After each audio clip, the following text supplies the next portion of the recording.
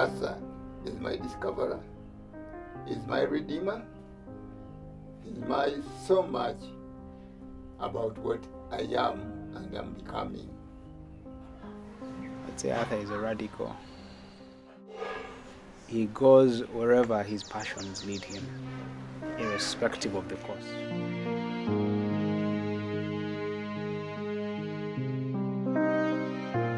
No art school can compensate for being self-motivated like he is.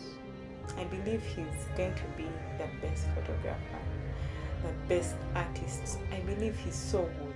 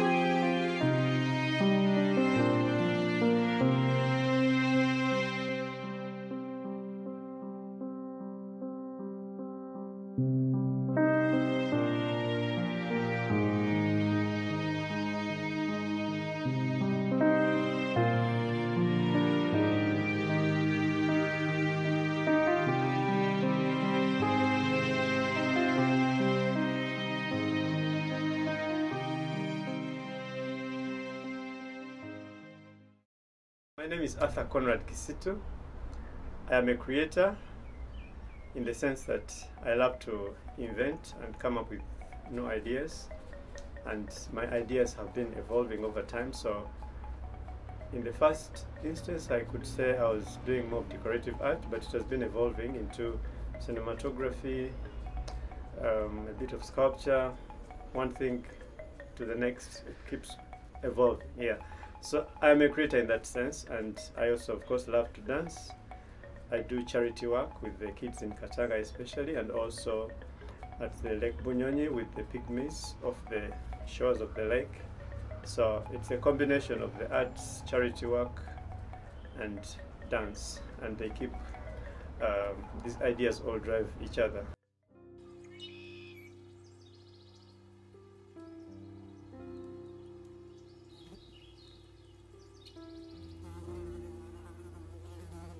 I'm inspired with how he gets attached to the children and he wants to help. So that has made me want to even get involved in what he does. When it comes to his art brings life to everything. He brings life to something you don't see. So that gives you hope, yeah? And I like the fact that he makes you look deeper at a situation. Like, just don't look at what's on top. If you look more, there's a lot more there than just how something looks. So through his art, he's able to bring that out, the beauty where you don't see it.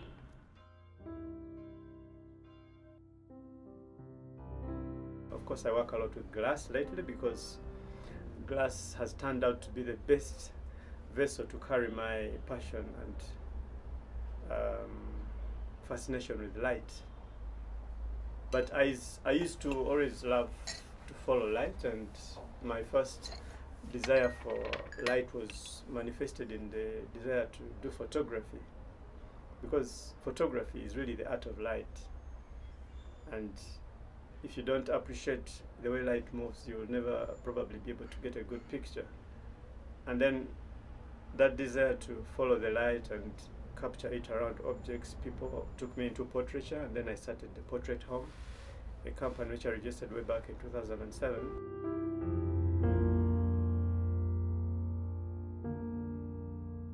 Okay, the light itself is the end part of it, but first I'm working on the material, and the main material is the bottle, because this year I'm specializing in wine bottle lamps that are recycled. Some of them I pick from the dustbin, others are given by friends. Sometimes I buy from the scrapyard, so it depends.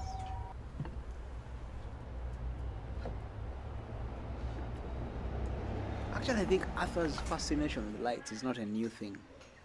From, I think, for 10 years ago, more than 10 years ago when I first met Arthur, Arthur was creating lights.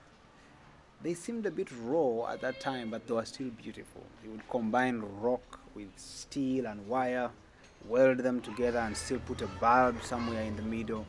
And so this thing with lights and Arthur has been long in coming. And even in his photography, you'll always find lights in Arthur's subjects.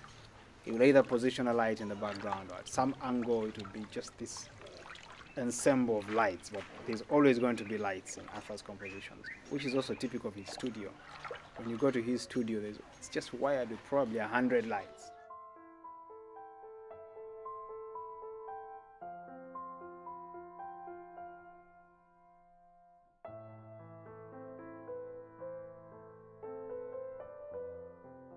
Inspires me that he uses materials that has been used before, which I really like. So this old tree might have been burnt otherwise, and now I can use it. And it's the same thing with the bottles. So he uses the bottles, he thrown away bottles, and he gives them a new life. So I really like that concept, and I like the stuff he makes. So that's inspiring.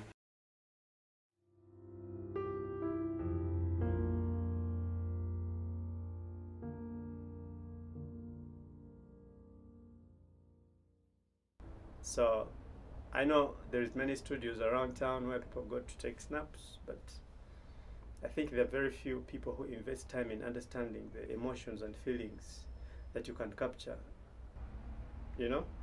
So human beings are emotional, and the best way to capture a bit of those emotions and feelings is when you allow the person to feel comfortable enough that they can open up and trust you to release their feelings and emote. So on my part as the artist, I'm able to create that atmosphere where people relax and trust me. Okay? And when they're able to trust me, then I'm able to capture that side of themselves that even they probably would not have known they're expressing.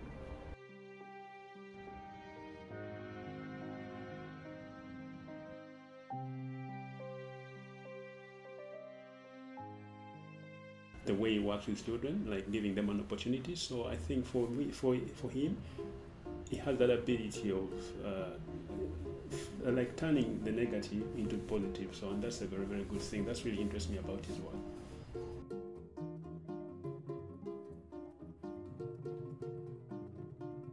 As a result of doing what I love, other people are helped.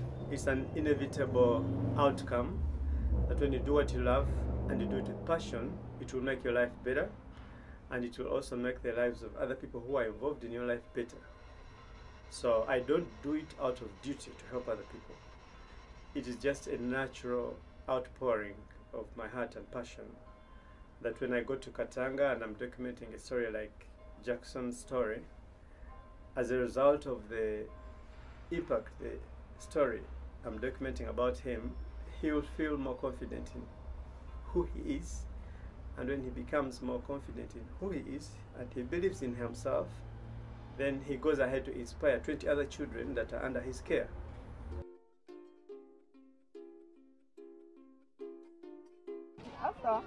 nze bwe najjira nze we yamitingira yalina muno abaana baawe be yafunira basaponsa ng'abaana basoma naye nga muno talinaamu siteegi kati nze bwe nava ekuddafa ne nzimba wano ne nfuga siteegi ya Arthur pulojekiti y'abaana neekulira ddala era ng'abaana abo bwe mubalabye abaana abayamba okubafunira basaponsa olumu tetulina nnyo basaponsa naye bw'akola sente ze mu art ng'akola amacupa ng'agakolamu amatalo manye akola nnyo recycling kati amataala ago buli lwagatunda amanya nti 30% egenda ku Hope for Katanga Kids 30% egenda ku Hope for Katanga Kids kubanga essaawa zino tetulina basaponsa ng'ate pulojekiti nnene tulabirira abaana 50 be bali mu pulojekiti eno.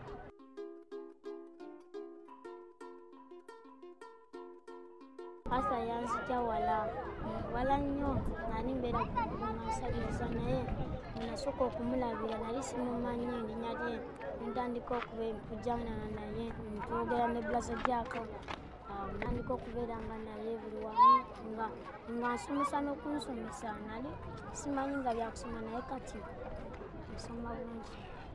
Now, Hope for Katanga is an initiative that was started by friends of ours who are in Canada, and they met me at the Emerald Hotel where we were having salsa, because I organized Dance in the Wild.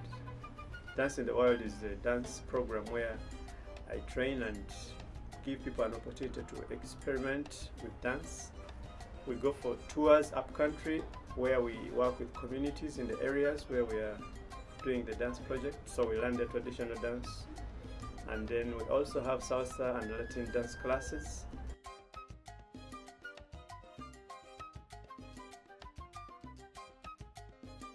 So when people come for these classes, we let them know about the needs and the charitable work we do, so that as I teach them to dance,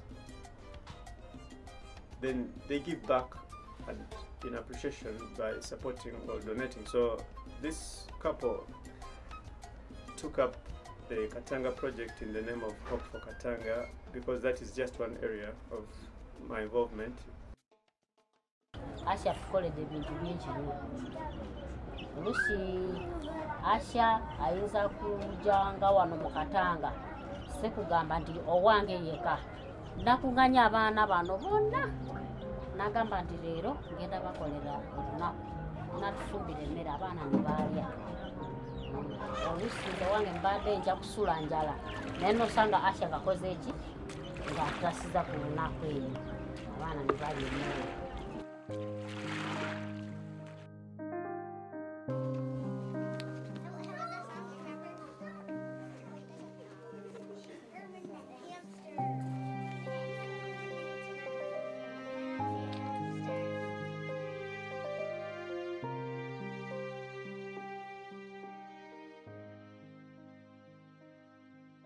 A business graduate from Makerere University, a professional artist with an uptown sense of style. He's traveled nations. If not in Berlin, he's in Uganda. But surprisingly, he chooses to reside in one of Kampala's most popular slums, Katanga slum. I think in 2012, I did a research and went through all the media stories that were done about Katanga, and I discovered that 20 of the stories that had come out before on Katanga were all negative. And I thought this can't be, because I stayed in Katanga for 3 years and I was living up close enough to see that although these people were in a poor situation, there was a lot of talent, positive energy and potential in Katanga, and for the media to pick out and emphasize only the negative part was not fair. So that year I organized with the people of Katanga. I invited them to look at all the pictures I had taken, and I asked each family to choose a picture that best represented their story. And we had the first public exhibition about Katanga for the people of Katanga in Katanga itself. Then I invited the media, I invited politicians, I invited influential people, representatives from the different embassies, and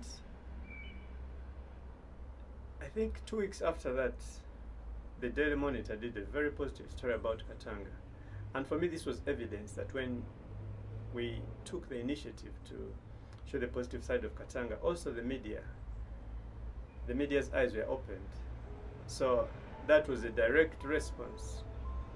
And since then, I've been seeing many other positive stories.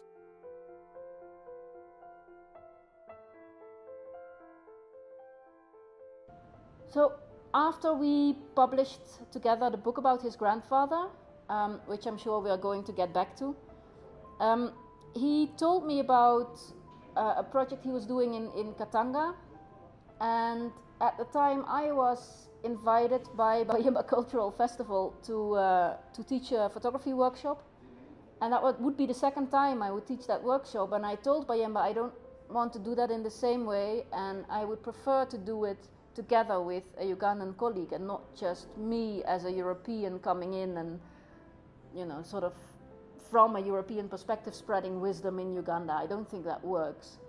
So I invited Arthur to do it together and also to do it in Katanga. Because one of the issues I saw with the workshop I had given the year before, that Arthur was actually part of as one of the photographers, was that most of the workshop participants didn't connect to what they were photographing. They were seeing it as something outside of themselves and something that their camera could capture, but not something they related to. And with what Arthur told me about, and I had seen also of how he worked in Uganda, that was different. He was really relating to this neighborhood and some of the people in the neighborhood.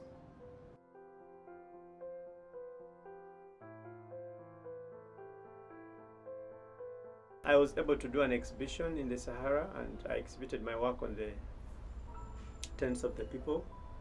And just like in Katanga, before I exhibited the pictures and the short films, I invited the people to come and see their work and pick which picture most represented them, because I wanted them to be actively involved in deciding how the narrative of their story was being shaped.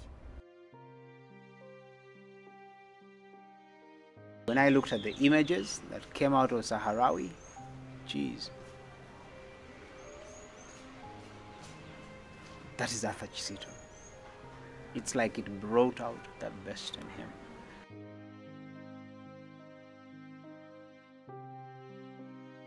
We've also started an initiative between the kids of Katanga and the kids in Berlin, with the help of my friend Johanna Kropman. When I visited Berlin sometime back in 2013, I visited 8 schools, and I had carried 100 pictures from Katanga that were painted and drawn by the kids about how life in Katanga on a day-to-day goes, you know. So the kids in Berlin had the chance to interact, ask questions, and respond to the pictures of the kids in Katanga. So the kids in Berlin drew back, they painted back to the kids in Katanga, and then we have this conversation that has started a dialogue, and this dialogue is going to also grow, because now we have started a dance program where the kids in Katanga are using dance to this time tell their story. And I'm hoping that when they have done a choreography that we can teach the kids in Berlin, those kids will be learning traditional dances that are inspired by children from here. And in future, we even hope some of the kids in Katanga can travel to Berlin and be able to do this exchange when they are directly involved.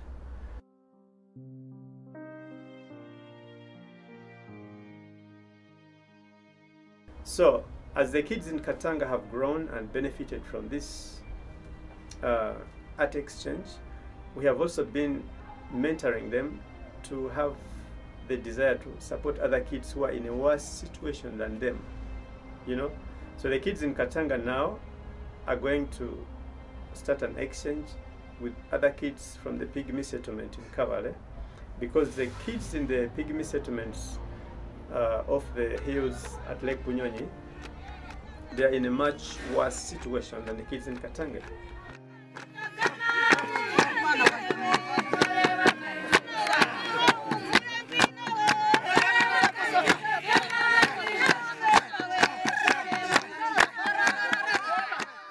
I'm happy he is doing what he's doing, for both for the dancing, but for art and for the kids and for the pygmies. He's really creating a good communication, I think, which is good in between these people, and he really tries to speak up for the poor and the ones who is in need.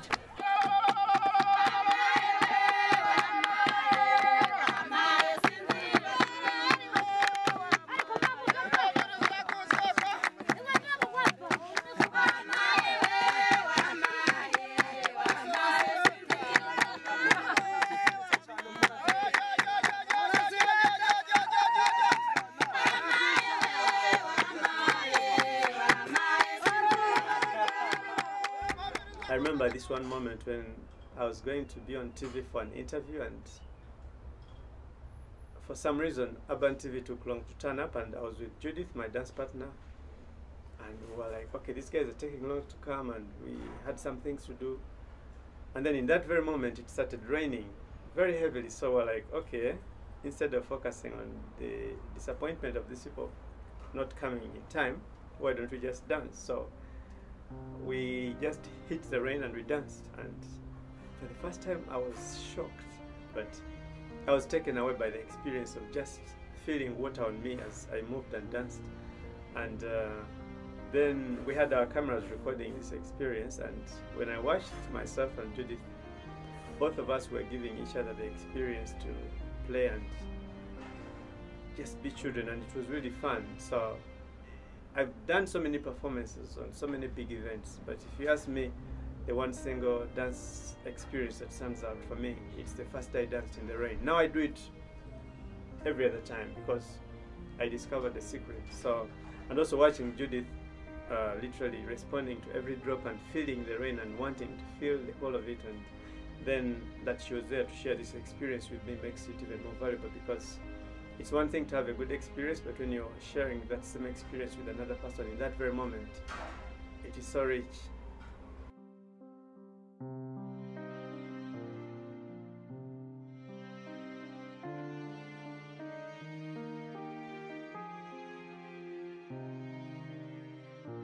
So he's a voice for many of them, and I think that it